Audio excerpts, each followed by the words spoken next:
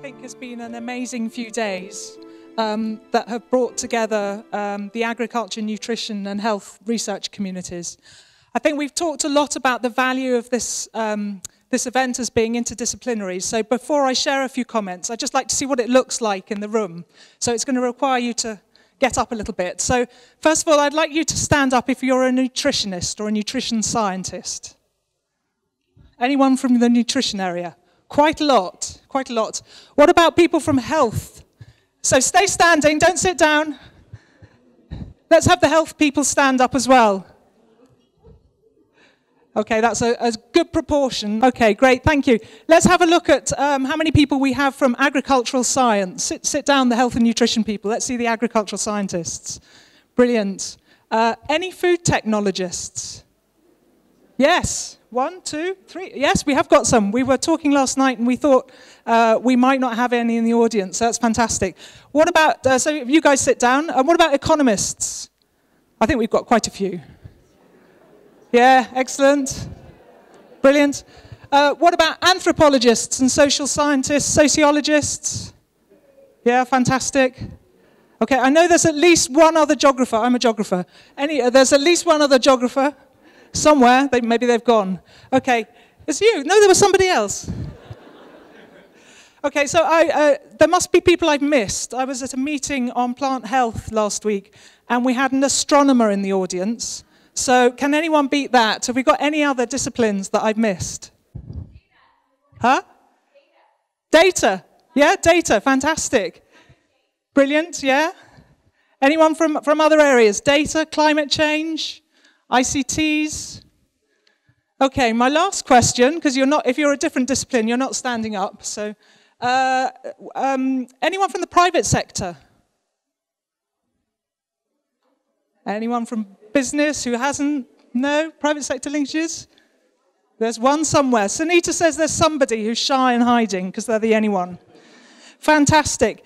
So I think the first point I want to make is about interdisciplinarity, and I think this academy has become quite unique in the way that it has taken that interdisciplinary approach, bringing together so many disciplines to address real-world issues.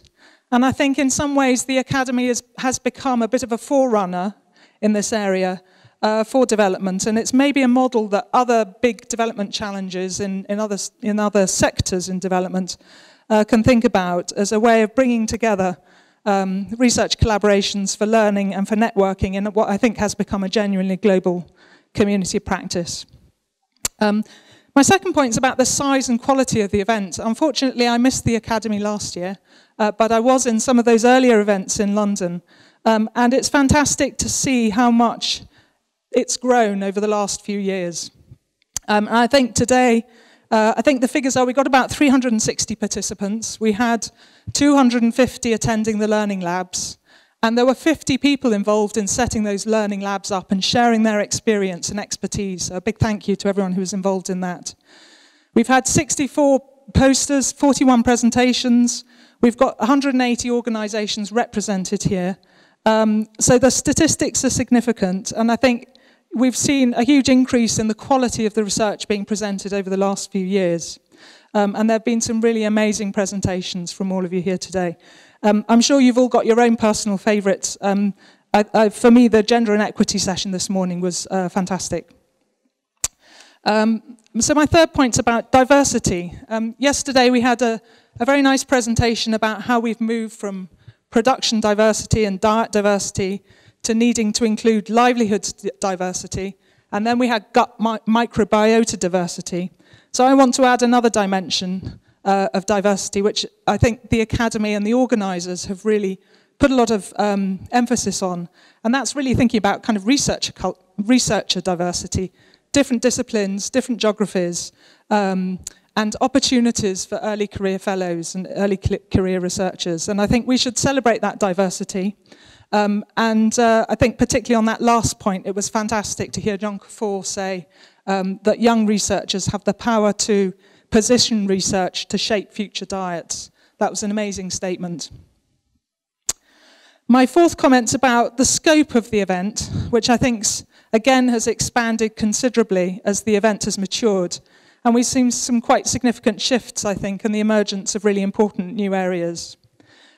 There's been a shift from an emphasis on food production, moving to much more thinking about food systems and policies. And we're just at the beginning of that shift. It's a really big priority, as Patrick has just said. But I think we're starting to see it in the content of some of the discussions in the last few days.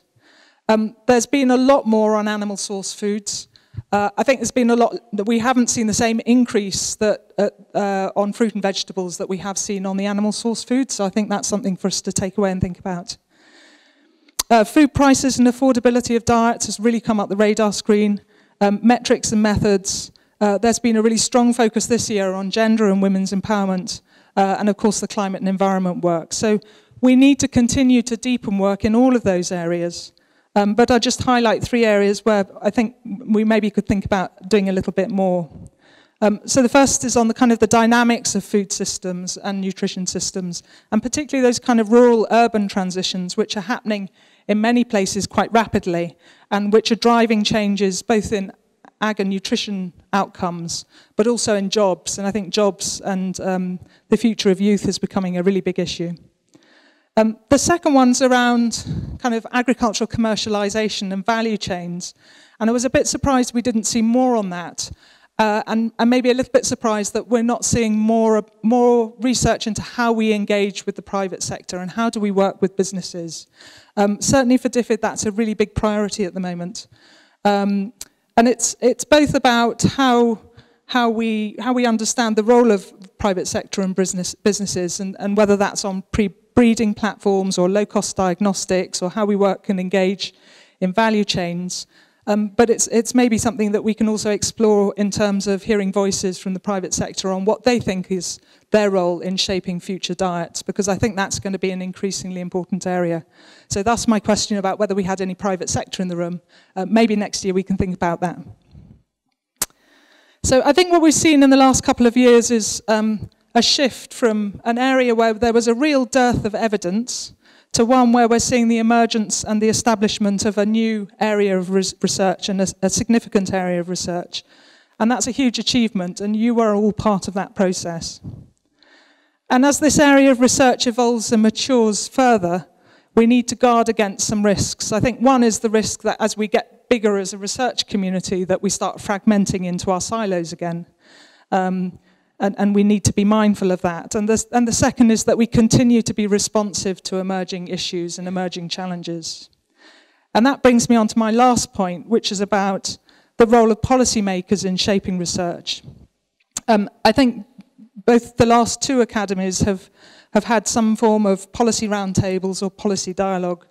And I think the session on women's empowerment yesterday showed that we're doing some of the right research, and that policymakers across different sectors are asking for that kind of evidence and really willing to engage with us.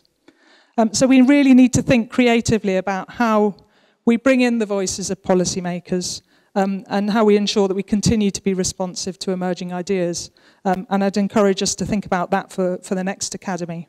They can really help us shape policy-relevant research questions and help us understand how evidence fits into their policy context, how they've used research in the past, and what has worked from their perspective. But also it'll help us identify the entry points and levers for change, and what type of evidence will be most effective in that space.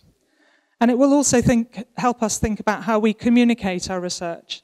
And I think that's a key challenge for all of us. It's certainly something we think about a lot in DFID. We're not just here to produce the research, but we need to think about how we communicate that best to our end users and our audience.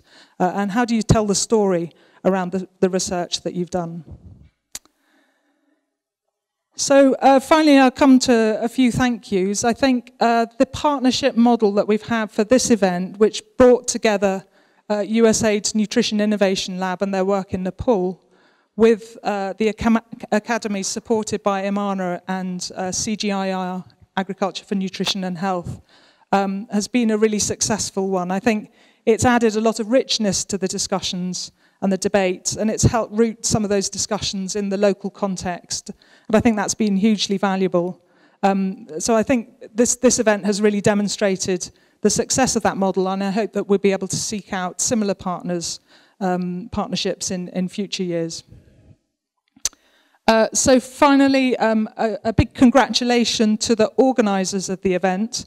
It's been a huge piece of work from everybody involved. I know we've had a vote of thanks already, but just to say a very big thank you to USAID, particularly to Patrick and Sweater and the team of people who are working with you. So big round of applause for them, first of all.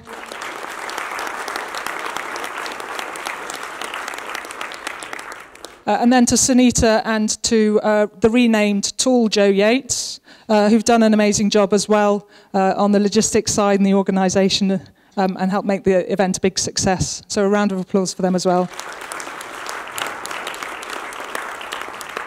And finally, a big thank you to everybody else who has been involved in some way in presenting, in discussing, in all sorts of ways that we may not have seen. And to you all as participants for your incredible engagement and your commitment to be here throughout. And look forward to seeing you next year.